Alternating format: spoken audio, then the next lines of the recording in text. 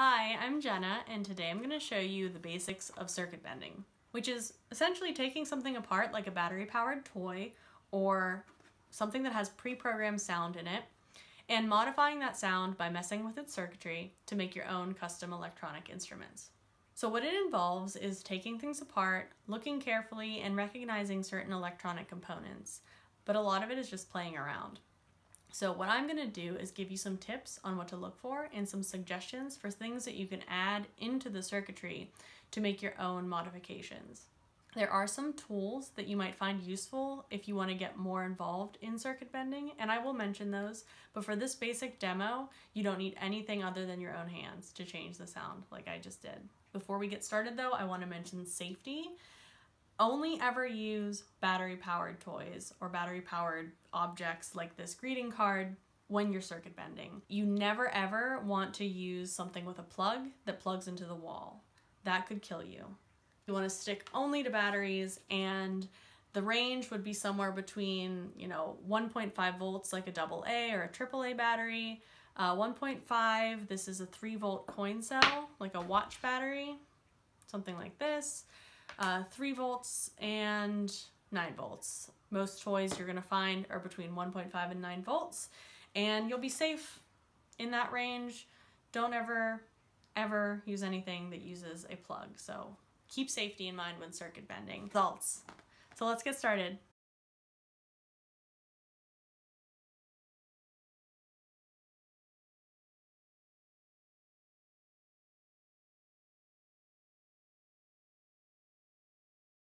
Now I've played with this too many times, so it's not actually working the way it should, but this little tab, if you have a card like this, you could just remove that. And what I was doing was just pressing down here to turn it on. And there's Shania Twain. Now the other thing I had to do, because this was an old card, was the battery I replaced. So it's a little loose because I pulled these two prongs up on either side here and I slid the battery, the original one. This is the original one. You can see it says 3 volt on it. I slid that out and I put in a new one. And you might have to do this if you have an old card like that. And if it's not working, it's most likely because it just has an old battery, less likely that something came detached. So you can just get a new battery for it. You could order these online or you could get them at a drugstore.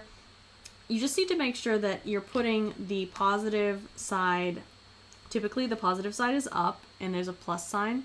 The negative side is the side with little bumps on it. And I just slid it in there the same way the other one was. And you might have to press it down or maybe tape it down in place so that it doesn't wiggle around. I'm just holding it in place. And then again, this is the switch. So now it's just playing Shania Twain.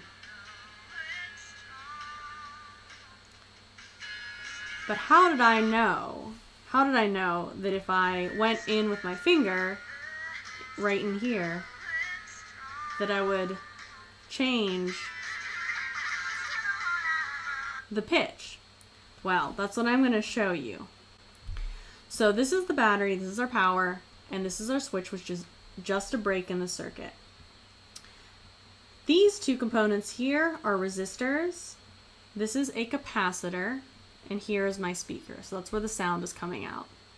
I'm not going to talk too much about the capacitor at all. We're not really going to get into that.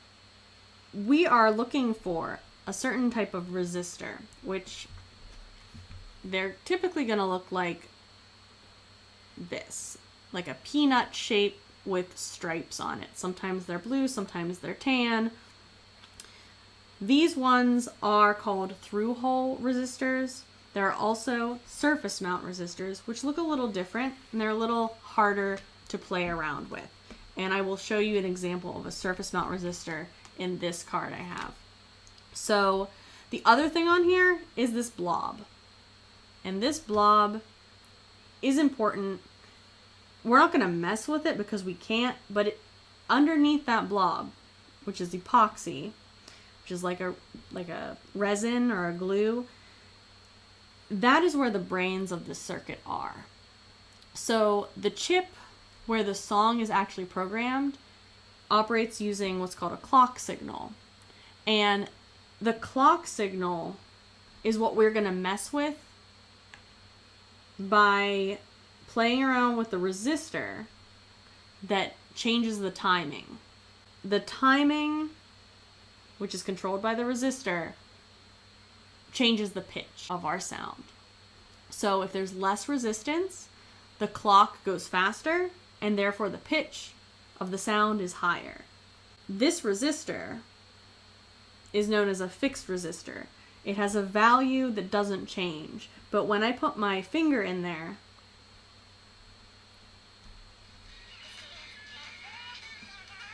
the resistance value changes because my skin is conductive and it allows electricity to flow through it, but depending on how much pressure I put on my finger, if I lick my finger and I dampen it, that also changes. Versus this finger is drier, there's not the same change. I've created a variable resistor just using my skin. And having less resistance is going to change that clock. And this component is crucial in that particular circuit. So what we want to look for is that timing resistor. And the easiest way to look for it is literally just lick your finger and then go ahead and stick it in there and see where it changes.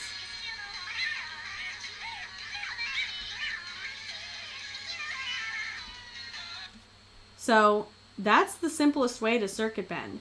Now, something else you can do is you can get clip leads. And these are essentially, if you've ever seen jumper cables for a car, they're like mini jumper cables. They just have two little clips on either end and a wire in between connecting them.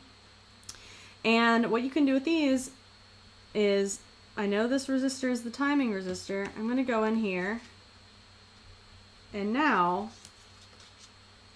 the two ends here, I should have the same effect if I bridge them with my fingers. Let me go ahead and do this.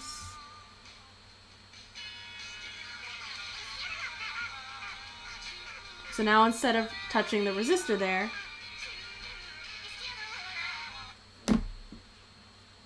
these two ends are where I'm messing with it. So what I can do is I can start to play around with adding other components. Maybe I don't want to actually stick my fingers into the circuit. Well, this here is a variable resistor known as a potentiometer. And what it has inside of it is a wiper that goes between these 2 points and changes the value. So 100K is the resistor value. So 100,000 ohms of resistance. And if I connect between the wiper and one side, I should be able to, just like a dimmer switch, like a light switch, change the pitch. Let's get it to start going.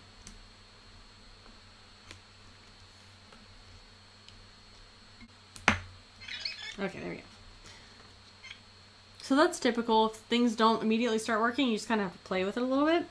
So I'm going to hold my battery back in place since it is loose. Turn it on.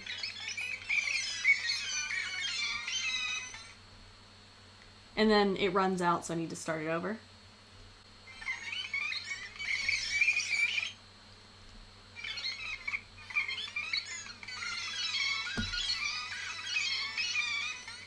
So faster one direction, slower the other. So that's the simplest way to circuit bend. I do want to show you this card. It's supposed to be playing We Will Rock You.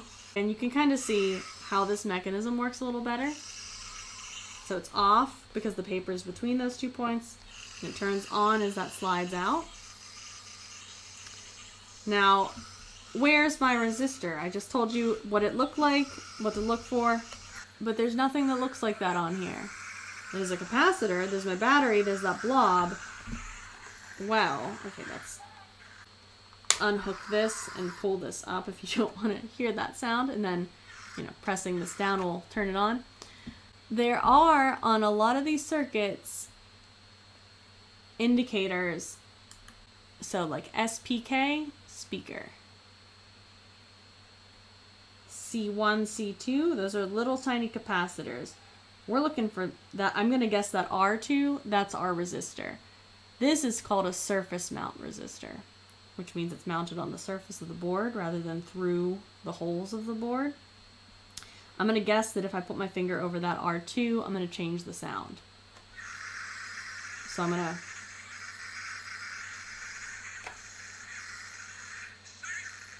maybe getting a little bit.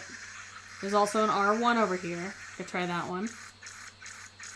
That seems to be a little more promising. However, it's hard to tell because the batteries are dying. So this battery holder is a little different. It might be a little more challenging to get this battery out of here. So what I can do, pry it up. Just try to pry that battery out. There it is. And let's see if I can put in a new one and get a better result. Oh, there we go. Okay, so I'm gonna try to pry that back in place. Oh. Okay. I'm gonna hold it down for the purposes of this demonstration.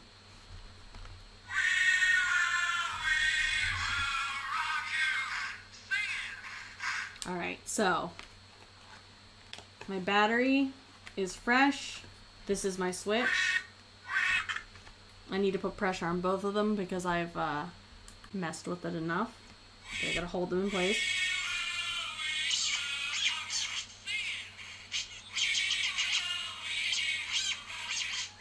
So it's R1.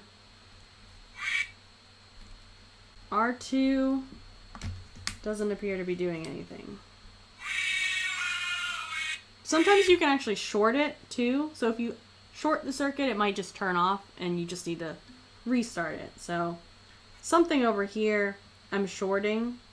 I'm going to stick with where I see R1.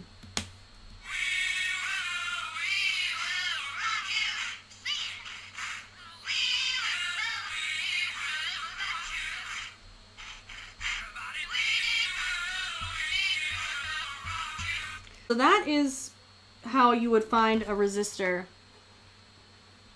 if it doesn't look like the one in the previous card. Most of them might look like this now because components are getting smaller.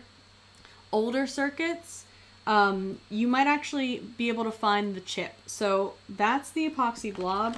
Here's an example of what the chip might look like. This is a keyboard, probably from the 90s or 80s. Here's what the chip would actually look like. Something like that, where the sound is actually programmed into whatever it is. So like I said, this is a keyboard. If I put a battery on here, this is 9 volts. This is the back of the keyboard, so you're not, the keys are under here. So that glitchy sound, that is because I've messed with the chip. So I'm still able to get some of the sound it's supposed to make, but I can also go in here and get some other sounds to happen.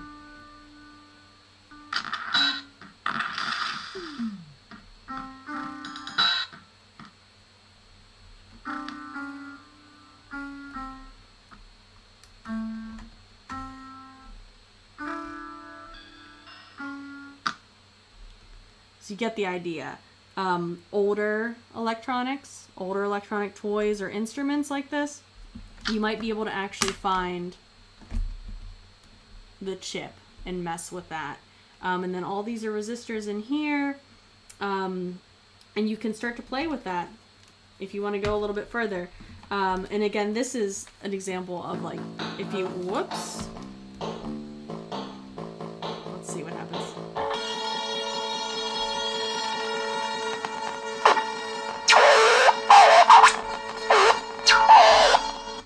Okay, I'm gonna turn it off. But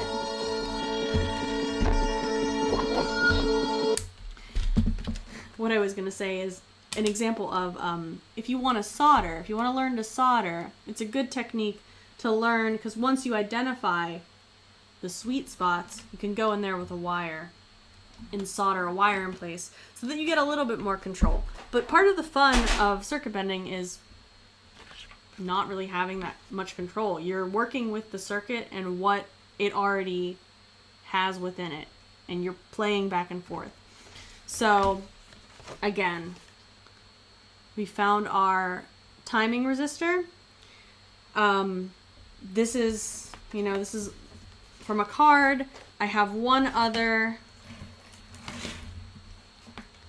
that I pulled out of a card and modified a little bit. This one, here's the switch, because I haven't talked much about switches. I do want to talk a little bit about switches. There's my switch. And just pressing down on it will turn it on. So you might notice there is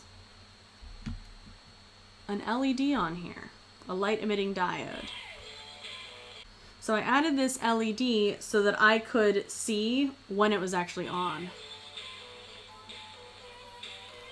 which tells me if my speaker, which is over here connected to these wires, that if my speaker, if there's something disconnected over here and this light's still turning on, I'll actually be able to identify that maybe I need to resolder my speaker, or there's not a good connection there if this light is still turning on.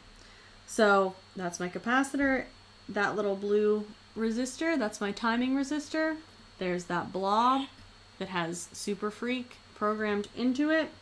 And here I've got my switch. Now, one fun thing to do with a switch is, in this case, I've soldered on some wires here.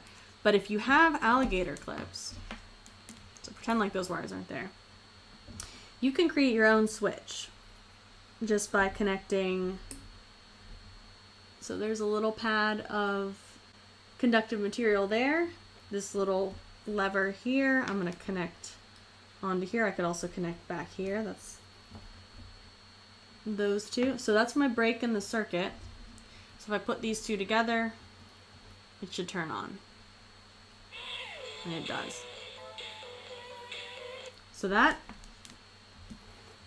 means I can make my own switch. And one fun way of making your own switch is just using what's on hand that is conductive, that allows electrons to flow through it. So aluminum foil is one readily available material. So just by putting these two together, if you have some felt or some squishy kind of material like foam, if you put that in between with some holes in it, if I put this here, I can create like a glitchy switch. So I need to press down a little harder to turn on now. There's also other switches. If you really get into opening things up and taking things apart, you can start to take switches out of existing things. So just cutting things out.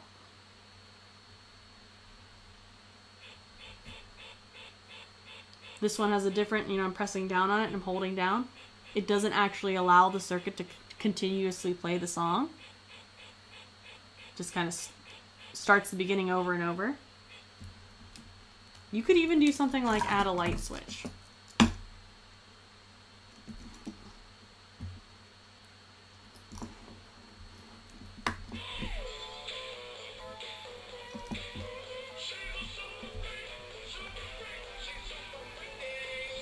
So that's just turning things on and off, having fun with the kind of switch you want to add. Now what is this thing here? Well, we know that that's my timing resistor. This here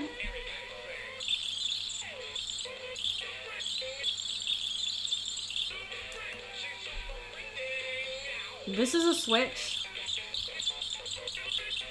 called a momentary push button, which means it's only on when I push down on it, otherwise it's off. So when I'm pressing down, what's happening is, rather than going through that fixed resistor that's controlling the timing and the pitch, it's going straight through these wires. So when I press down, path of least resistance, it's favoring my button. So that's how I'm getting that glitchy sound to happen.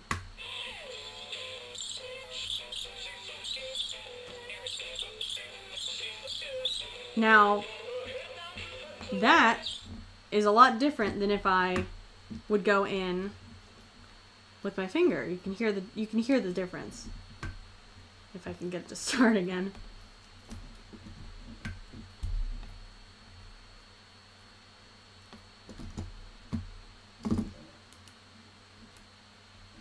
There we go. Okay, so I'm gonna go in with my finger. Oh.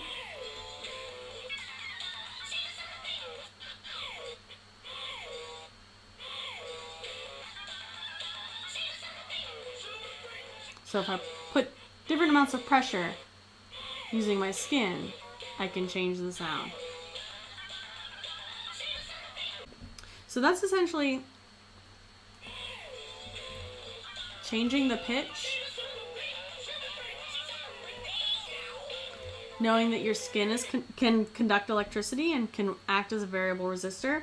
You can also add in other things, like this here is a pressure sensor. This is a light sensitive resistor. So the resistor value changes based on how much light is flooded into it. And you can experiment with these. The last thing I want to show you is something that you can take apart, but you will need screwdrivers. So I recommend, if this seems up your alley, getting some precision screwdrivers, which is just a set of both flathead and Phillips head screwdrivers. And again, making sure it's a battery powered toy. This one I think I got at a dollar store for maybe like $5. So it takes AA batteries. Each are 1.5 volts. 1.5 times 4 is 6. So I'm working with 6 volts here. And when you go to open up something like this, you just have to find the holes where the screws are. And I recommend having like a little solo cup to keep your hardware in as you take it apart, so that you don't lose it while you're working, especially if you don't intend to immediately put it back together. So a little cup like this is perfect, and just going in and opening it up,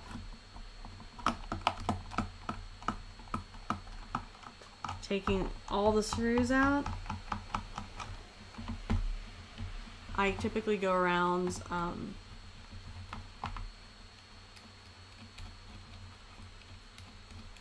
loosen them all, and then I tip it over carefully.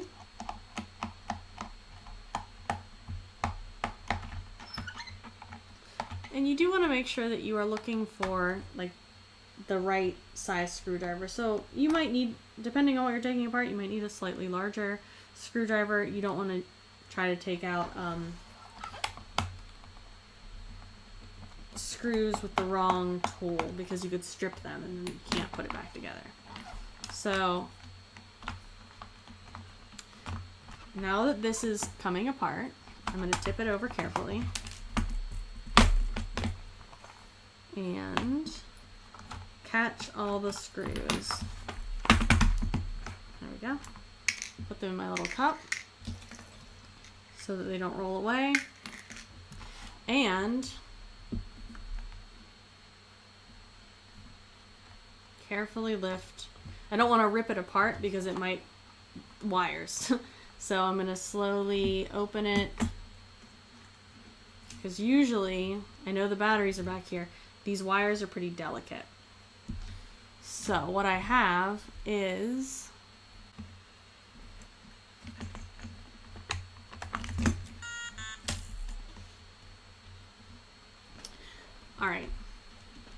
So you can see I've got the green wire here, positive, the black wire, negative.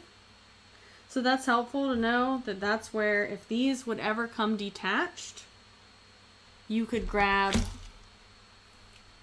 your clip leads and you could just clip here. And I'm going to do this so that you can actually see it. So these wires are super delicate. A lot of toys come with really delicate wires and they will just snap right off. So let's say that happens. Let's say you rip this apart and these just come undone. Completely pulled away from the board. What do? Well, if you have these, you can clip them. I know the green wire is positive. Clip it to this board. And then the black wire is negative. Clip it here. And then those flimsy wires don't matter, and I don't need to worry about that. Now, it still works.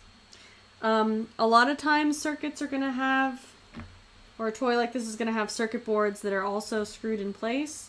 So you can go in and you can take out more screws. If you don't intend to put it back together, you know, you can create a whole new instrument. Just pop out the components. Like this is just sitting in a speaker. It's just sitting in this little plastic, this little plastic circle here. If I carefully lift it out, got my speaker. It's on that board. And then this is my keyboard here. These resistors are just my keyboard. So if I take out these screws on either side, I could actually get rid of, I've got some little plastic bits from the switches. These are the switches. So these little plastic caps, they just sat on there. I could put them back on if I wanted to, or not. But those are, one of these is my on-off, one of them is volume. So this is now just a case. I'm going to put it over here. What I have are the guts. I've got my speaker. This is, you know, just going to power. I've got my speaker. I've got my switches. And then I've got my keyboard.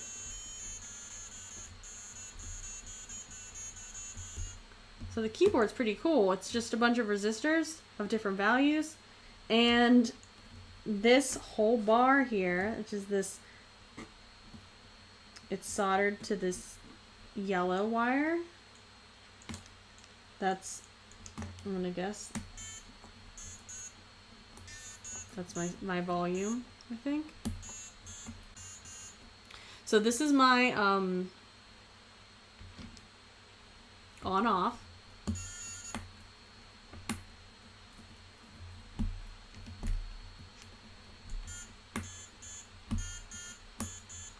This is volume. And I'm not sure what this one is.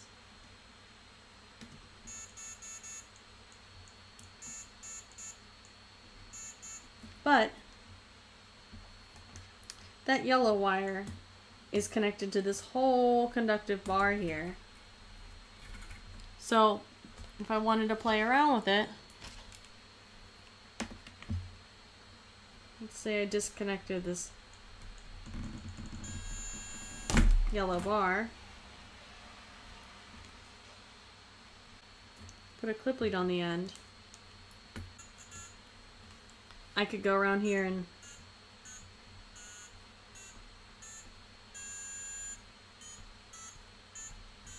I could start getting creative, putting other conductive material and just